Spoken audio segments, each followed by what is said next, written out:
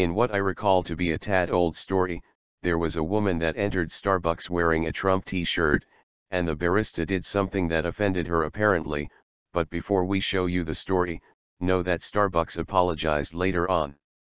Anyways, according to several reports, on June 14, Kayla Hart entered in a local Starbucks in Charlotte, North Carolina. Things changed very fast after the barista saw Kayla's Trump 2016 t-shirt. When she received her beverage, she noticed it didn't have her name, but instead the words "Build a Wall." According to Mad World News, they shouted out, "Build a wall," and shoved a drink at me.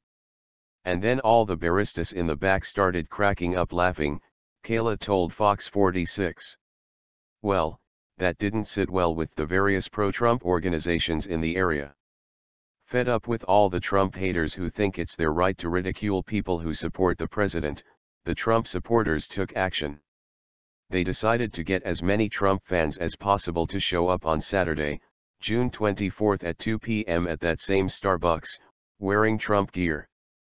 They then went inside, ordered coffee, and just hung out.